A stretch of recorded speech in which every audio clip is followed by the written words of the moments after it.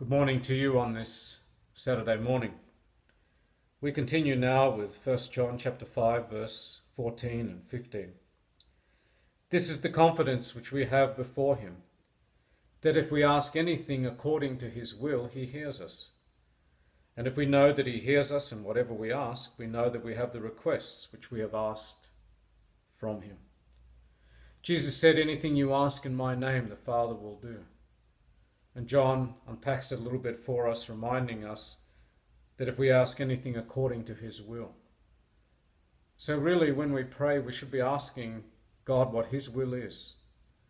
How does he want us to pray? What does he want us to pray for? And then if we pray according to his will, then we receive whatever we ask from him. We don't always receive it straight away. Someone has once said that the hardest place to find yourself is in God's waiting room. You know God has led you to pray in a certain way for somebody or for something. You know that you have it, but you have to wait for it to be fulfilled. It's only when we look back and we can see with hindsight that the time in the waiting room was necessary because God had to arrange certain things to put certain things in place. We know that all things work together for good to those who love God, who are called according to his purposes. This is the confidence we have before him. We trust in him, we have confidence before him, we rely on him in faith. That if we ask anything according to his will, he hears us. And we know, if we know that he hears us in whatever we ask, we know that we have the requests which we have asked from him. We have a loving heavenly Father. We can trust in him. We can know that he knows best, so the best place to be is within his will, to ask that his will would be done.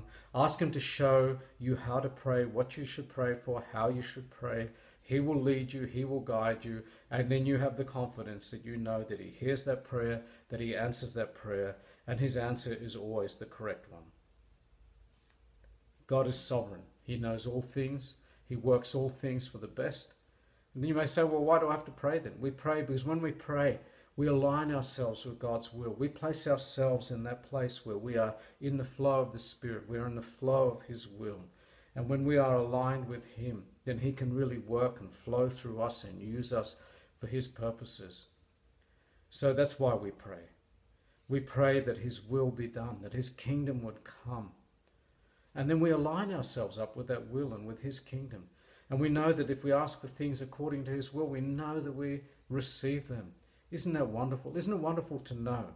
To be able to know that we are already living in eternal life. We have eternal life when we have faith in Jesus. We know that we have everything that we need because he provides for us. Let's thank him. Lord God, Heavenly Father, we bless, thank and praise you again today. We thank you for your mercies that are new every morning. We thank you for your word.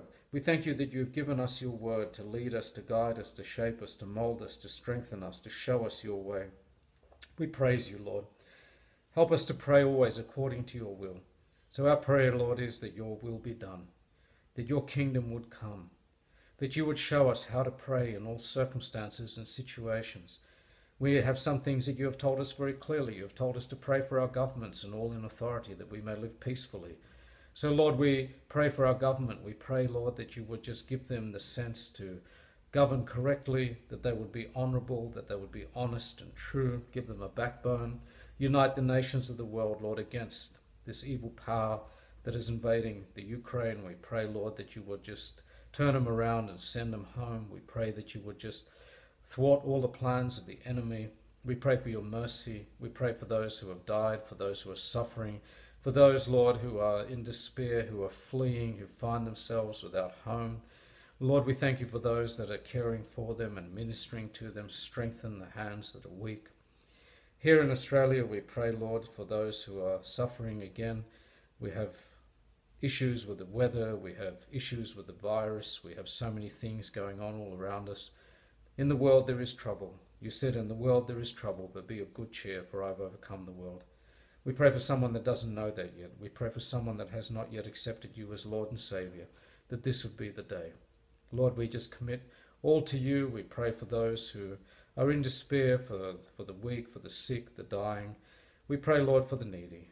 And we pray for each other. We pray for ourselves. We pray, Lord, that you would help us to walk in your will and in your ways. Teach me your way, O Lord, that I may walk in your truth. And hear us now as we pray, Our Father, who art in heaven, hallowed be your name. Your kingdom come, your will be done on earth as it is in heaven. Give us this day our daily bread. Forgive us our trespasses as we forgive those who trespass against us. Lead us not into temptation, but deliver us from evil. For yours is the kingdom, the power, and the glory, now and forever. Amen. So, my friends, have a blessed day. God be with you. God willing, I'll see you all again tomorrow.